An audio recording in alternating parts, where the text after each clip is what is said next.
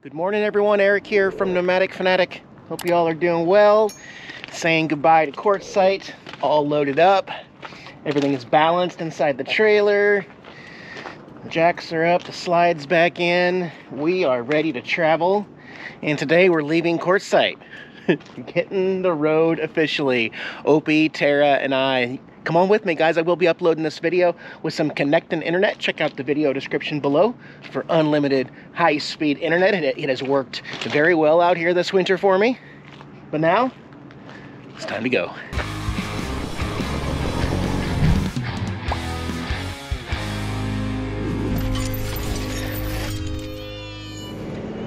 I can't begin to tell you guys how happy I am to be back on the road, exploring, not sitting around. We're gonna be camping just outside of Yuma. Haven't been here in a while. I think it's called either Imperial Dam or Senator's Wash, or maybe there's two of them. But it's another LTVA area, a lot like the Quartzsite LTVAs. It's already included in the pass I paid for, so this should be a good spot to camp, I feel like. It's been several years since I've been out here. Even last year when I toured around Nyland, Slab City, Brawley, Bombay Beach, didn't come out this way.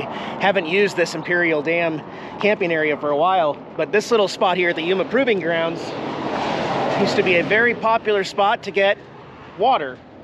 Not only is the water station completely gone, but at some point they even changed it to non-potable, which means they probably stopped testing it, budget cuts, and then all of a sudden ultimately decided just to get rid of it. We're okay though. I got at least a good 10 days of water storage on board. My ribs are feeling so much better. Obviously the pain's still there, but considering 6 days ago I would have said my pain level was a 9 or a 10. Now it's continually a 5 or a 6, unless I cough or sneeze or anything. We got huge cannon tanks on both sides of 95 here. And yeah, we're gonna go about 10 miles down this road, actually technically into, forgot the name of the city, but California. We'll be in California, Yuma Proving Ground, and yeah, we'll go get settled into our campsite here. Also, now that I have a full tank of gas in the RV, we need to test out this generator also that Wayne had been working on. He wouldn't give up. I'm just like, all right, dude. We'll see when we get parked. But yeah, everything's towing really well. The air ride suspension on the RV, I'm loving. I did adjust it a little bit because of the weight of the trailer. But again, you can see how much more level the trailer is. It's a little bit up, but I'd rather it be a little up than, what was it, like 3 inches farther down. Heck yeah. I just pulled off here at the Yuma Proving Ground Visitor Center. For some reason, they're closed. I don't see any hours listed, but we got some U.S. Army tanks of all different sizes and uses here. Just says that you cannot climb up onto any of them. They're cool. They're all over the place. Reminds me of the Indiana Jones scene. There's a gunner up there. A lot of vehicles here. A ton of military vehicles. Go check out the entrance and see why it's closed. Looks like we might be done with the rain. Gonna have some sunshine coming up. We got a big rocket here. A lot of these have numbers on them, and you can tell at one point there was obviously a plaque here that had a little bit more information, but it doesn't look like Arizona has taken care of this very well, because here's another rocket on a trailer. This one doesn't even have a number or anything. A big old rocket over there. And I think we're missing one here, guys. Are all of our rockets accounted for? I don't know. All right, here's the visitor's entrance here. It is closed. It's closed. It's completely locked up. I don't know. Don't see any hours or anything listed, but all right, let's go over to our campground. Here at the walker gate of the Yuma Proving Ground, there's a huge chopper. Look at the chopper. All right, I see blue skies ahead. All right, we're gonna take a right here on Senator Wash Road and around the other side of this little bridge up here. I believe it's just an aqueduct. See all the palm trees down there? There's got to be some water. I don't see any. Wait, no, it's this next bridge. It's this next one. This is where the water's at. The sign says no swimming.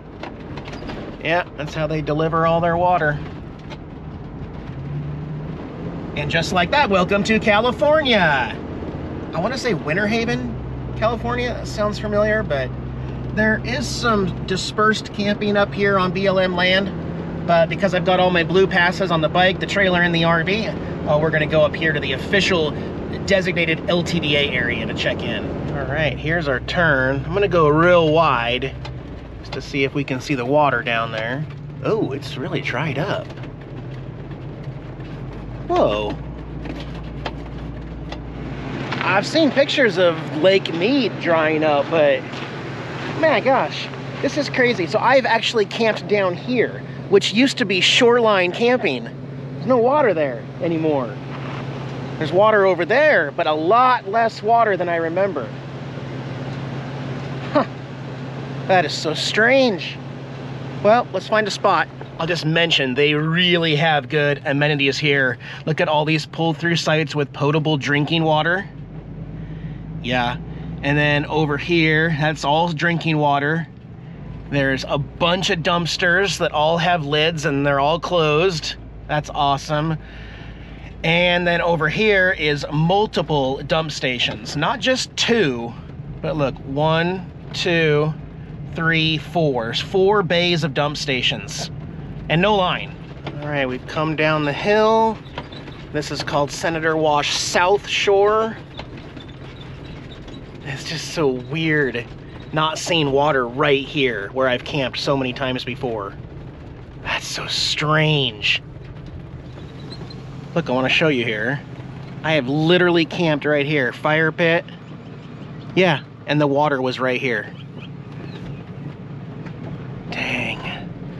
A sign of times to come. Everything's drying up in California. It looks like. Well, no, I guess this one's actually reserved. It's got 2 camping chairs next to this picnic table. That'd be a great spot. I'm gonna swing wide and make a U-turn here. I would love to be camped next to the water with like my passenger door aiming the water at least, but let's go past this one. Yeah, those chairs have rocks in them. It's clearly being saved for somebody.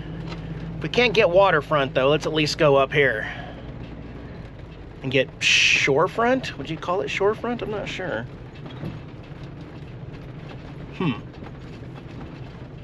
Yeah, we'll call it shorefront. I miss swimming, guys. I miss being able to swim in the winter. This is okay. It's okay. It's better than that Bombay beach I went to last year with the dead carcass smells and everything. I have also camped on the other side of the water up there where that RV's up on the hill over there. And actually, the closer I get down here, it is actually starting to smell a little bit. I don't think I'm going to go all the way to the water, but there's the water there. Yeah, no more chance of rain. So I'm going to get some sunshine, good weather down here in, well, I keep saying Yuma. Technically, we're not in Yuma. We're not even in the state of Arizona right now. We're about, if I get the motorcycle out, probably 20 miles from Yuma. But Yuma's got a bunch of great stuff to stop by and look at and see. It's a bigger town.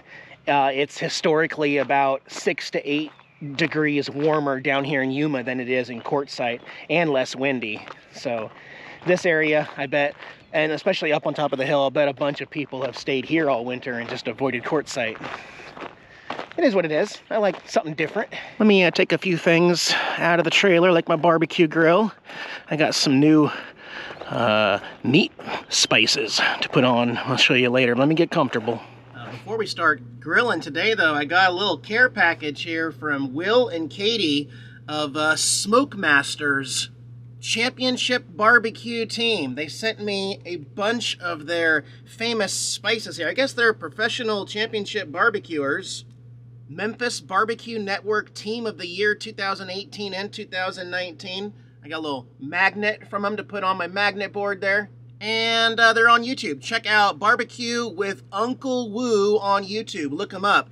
Here's what we got. Uncle Woo's Memphis Magic, a giant can of seasoning there. I don't know which one we're going to use. Maybe all of them. We also got Uncle Woo's Memphis Moo. You can see the color there. A premium barbecue rub.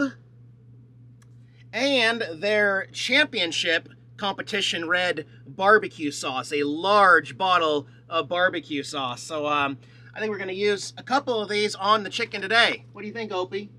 Let's do it. Let's get her started. All right, let's get some chicken on here. I like to do 6 of these drumsticks at a time. Then I put some in the fridge for later.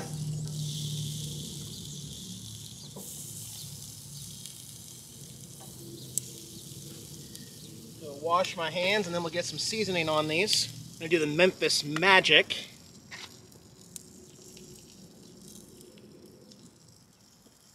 And the premium barbecue. And then when I flip them, I'll put more spice on the other side too. But low and slow, about 20 minutes, we'll come back and flip these. I know, I eat a lot of chicken lately, but you can't beat it. 12 of these huge drumsticks for $6.49. I'll wrap this up in a freezer bag and cook the rest of this in about 3 days. All right, I'm pretty sure it's time to flip these guys. Yep, perfect. Just gotta be patient with drumsticks. All right, and put some more seasoning on them. A little windy out here.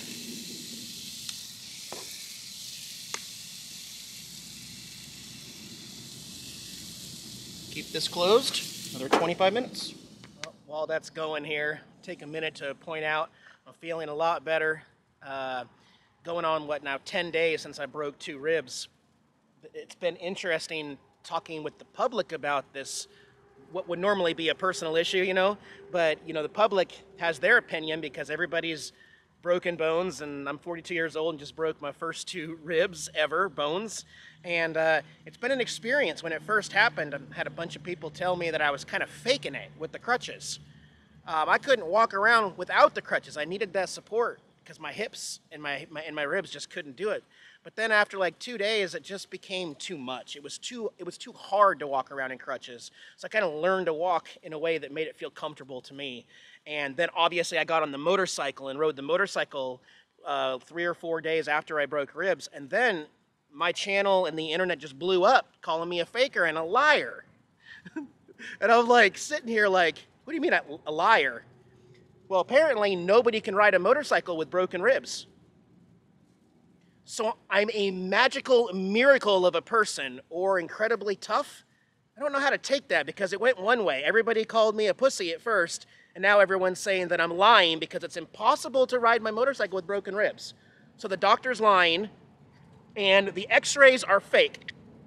Fake. They have to be fake because it's impossible to ride a motorcycle with broken ribs. I'm flattered.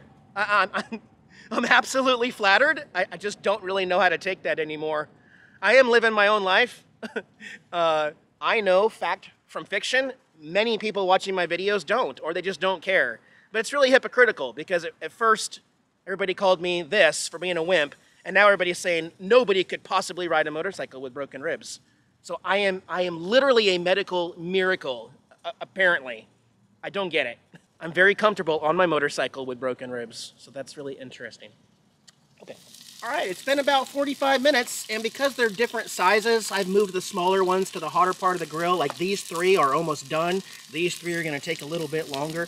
Plus there's different heating going on this grill, but the last step, right before they're done, 2 minutes before they're done, teriyaki sauce. And this is a weird one. This is a new thing of mine. I just bought a new can of this instead of using the little packets. I'm gonna put a little bit on here so it gets kind of caramelized and sticky right at the end with teriyaki sauce. You can just say it, Eric, you're weird. It's okay, I accept that.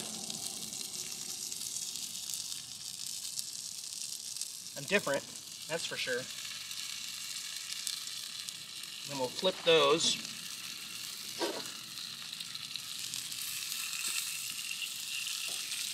And then in here in about 90 seconds, I'll put more on the top here and flip them one more time and try some out.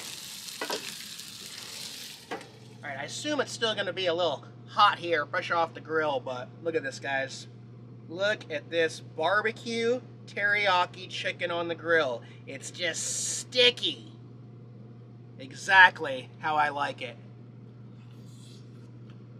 Oh my gosh, look at that.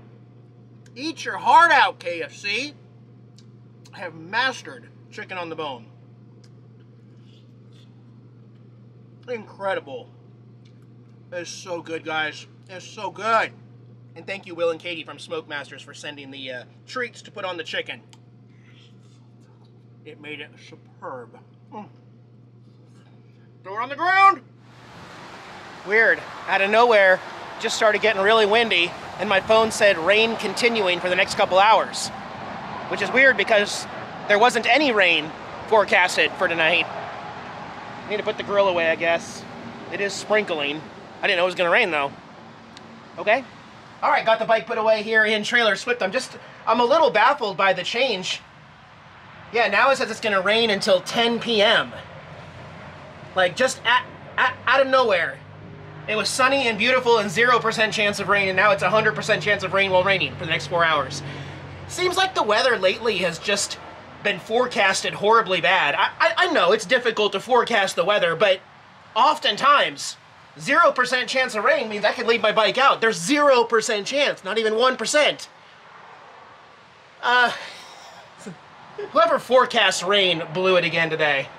Oh well. Opie, why is it raining? Why is it raining, Opie? Tell me.